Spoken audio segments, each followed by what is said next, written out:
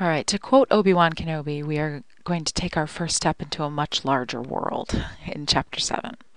So we're going to start working exclusively with continuous distributions from here on to the end of the course, right? We're never going to work with discrete distributions again for the most part. Discrete being what we covered in Chapter 6, namely, you can have the value of 0 or 1 or 2, but you can't have 0.236 of something, right? All right, and we learned formulas that would help us find the probability, for example, like the binomial distribution formula. Fine. But for continuous distributions, we needed different formulas.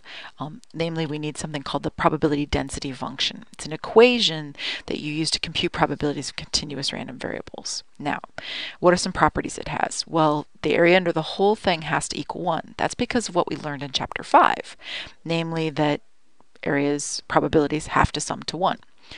And then the other thing is that the height of the graph has got to be greater than 0 for any possible value of the random variable. Which isn't that big of a deal. Now I'm going to start by showing this off with the uniform distribution. Now the uniform distribution we learned way back in Chapter 2. Let me just bring it up real quick. I know what page it's on. I just got to find it. There it is. Ta-da! All right, so the uniform distribution we learned way back in Chapter 2 was just touched on briefly. It's a distribution where the frequencies basically are the same, more or less, for every possible value. So a classic example of this would be like a die. Like if I had a 20-sided die, yes, there are such things, then every single side should show up about the same amount if you toss it. Now, will it be exactly the same amount? No. Dice don't really work like that, but it should be roughly the same amount, right? And the longer you roll it, the more it becomes like that, right? Law of large numbers from Chapter 5. Okay, so basically everything is evenly spread out, right? You don't have any peak in the middle, you don't have, peaks on the edges. It's just kind of all roughly the same. That's the uniform distribution. And it works for discrete stuff like die rolls, but it can also work for continuous stuff more or less. So suppose you have a cable repair person could show up at any minute in a 2-hour period, say from 3 to 5. And honestly, when I say any minute, I mean I could mean any second, any nanosecond, any whatever. Right? But I just put minutes. So we're going to say from 3 p.m. to 5 p.m. So first thing we got to do is draw a graph of the uniform density function. Now since it's uniform, it's a rectangle. Basically everything is equally likely. Every moment is equally likely. Okay. Now what's the height of the thing? That's the thing you really got to figure out. Now you can kind of ignore the little gray box in the middle. That we don't need to talk about right this second. But it'll be coming. Just one. That's part B. But part A is just this exterior black rectangle. Okay. All right. So how do you figure out how tall this is? Well, remember the area of the whole big rectangle is 1. All right. But then the base is 120 minutes total. Why did I pick minutes? Well, because they said minute up here. If they had said seconds, I would multiply 120 times 60 and get how many seconds there are or whatever. If they had said a 1-hour period, I would be saying 60 minutes, right? If they said 1.5-hour period, I'd be saying 90 minutes, etc. Okay. All right. Now the area of the whole thing, because it's a rectangle, is base times height. But I know that the area has got to make 1 because it's probability. Probabilities have to sum to 1. That's what it says right up here for number 1. So I know it's 1 equals 120 because there's 120 minutes total between 3 o'clock and 5 o'clock, and times the height of the rectangle. All right, then I just divide both sides by 120 and I get that the height is 1 over 120, and that's what I put right over here on the left-hand side of the graph. So the height of the rectangle is 1 over 120. I have now drawn this picture. Now down here, they want to know what is the probability of the cable repair person showing up between the 10th and 25th minute. So this is what I shaded in here. There's 3:10, there's 3:25. That would be the 10th minute, right? 3:10, and then the 25th minute. And I shade in between them because showing up between the two of them would be any time in between the two. Well, how many minutes is that? So I take 3:25, take away 3:10, that's 15 minutes, right? There's 15 minutes wide down here on that x-axis. Okay, so now what's the area of the little gray rectangle? It's a rectangle, so it's still base times height. I know it's 15 minutes wide at the base, and I know the height is 1 over 120 because I found it up above. So that's 15 over 120, which makes 0.125. So that's your probability. Now, what is the probability the cable repair person shows up exactly at halfway point? All right, well, the halfway point is at 4 o'clock, but it's 4 o'clock exactly. I'm not saying 4 o'clock to 4:01. That would be 1. Matter of fact, type that in. Let me see.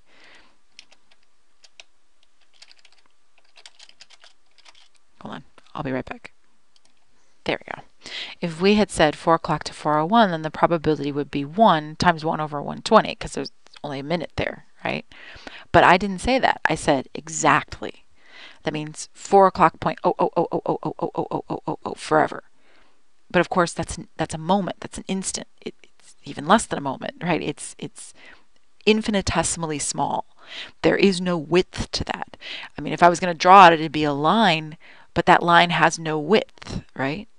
And that means it has no area. Lines don't have area. Area is a two-dimensional thing. Lines are only one-dimensional.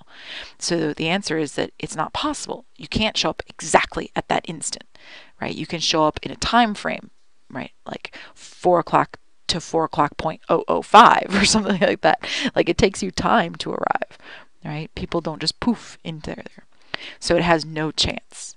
And that's going to be true for us in general. For continuous distributions, they're going to have 0 chance of exact. Now that's very different from chapter 6. Right here, this is chapter 6. So this was page 15 of those notes. So right here we were able to find the probability that, see it, exactly 5 people in the sample are afraid of being alone at night with the binomial distribution. It wasn't even hard, right? We just made binom dist, found it, no problem. But that's because it's a discrete distribution. Discrete distributions, you have nothing but exact values, right? So let's just think, this was the successful free throws we had. You exactly get 0 or exactly get 1 or exactly get 2, right? That's the whole thing about discrete. But continuous doesn't work that way.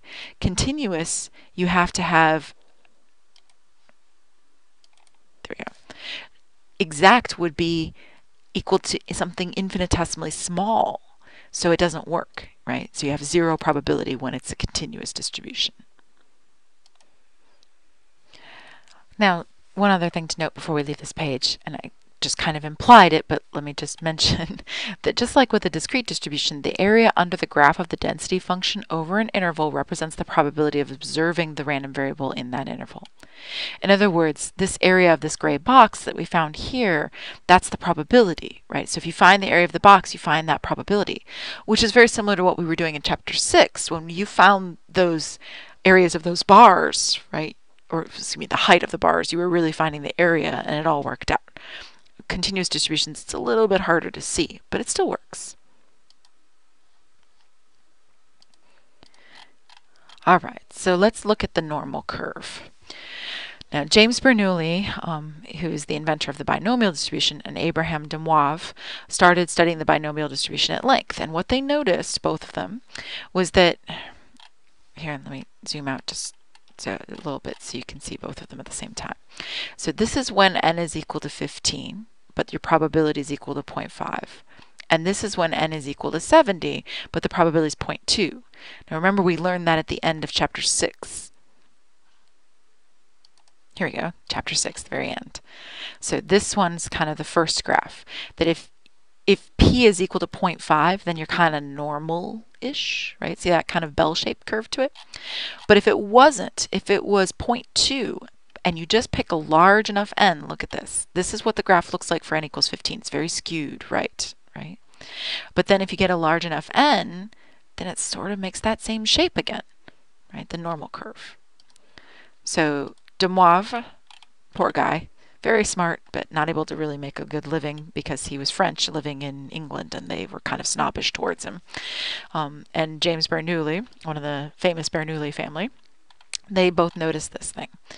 And they called it all sorts of things, but Carl Pearson, who was around in the late 1800s, early 1900s, and very involved in the eugenics movement, which we can talk about at a later time, coined the phrase normal, because he just didn't want it to be named after any particular person. Who knows why? He kind of had an ego, so I'm surprised he didn't name it the Pearson curve, even though I didn't figure it out, but whatever. All right, so it had a continuous random variable is normally distributed, and or it has a normal distribution. If it's relative frequency, histogram has that shape of that normal curve. Okay, so if it's normally distributed, it makes that kind of shape. All right, so what does the normal distribution look like? Now, well, we've already learned this kind of stuff, that 68% is within one standard deviation, 95% is within two, et cetera, et cetera. We learned that way back in chapter 3. So let's think about a couple of things. It is symmetric about the mean. There we go. Sorry. I tried to be cutesy, but unfortunately the program I used to make those little white boxes is actually the program I'm using to record my voice right now, so I couldn't get cutesy about it. So anyway, it's symmetric about the mean, right? See, the middle's got a peak to it. And that's where the mean, the median, the mode, they're all the same place at x equals the mean. It has inflection points. Inflection points, if you take calculus, it's where the second derivative is equal to 0. But if you haven't taken calculus, don't fret. It's just where the graph is its steepest. So right here, like if you were skiing down the sun, like on a slope, that would be where you're going your fastest. And then over here, right there on that side. They're the same place on both sides because sigma is the same value. So if, I don't know, for example, if mean was 100 and sigma was 10, this would be 110 and this would be 90. And this horizontal axis here is a number line. It's the same number line you worked all through your math life with. It just has different tick marks than what we're used to. You know, we're used to seeing 0, 1, 2, 3, but we're actually centering this number line at a completely different place every time. We're going to center it at mu. Although, to be honest, we will do 0, 1, 2, 3 for the standard curve. The standard normal curve is what it's called. All right, the area under the whole curve is 1, just like we said, because it's probability. Probability has to make 1. That means the area on each half, the area to the right of mu is 0.5. The area to the left of mu is 0.5, or 1/2. As x increases without bound, the graph approaches but never reaches the horizontal axis.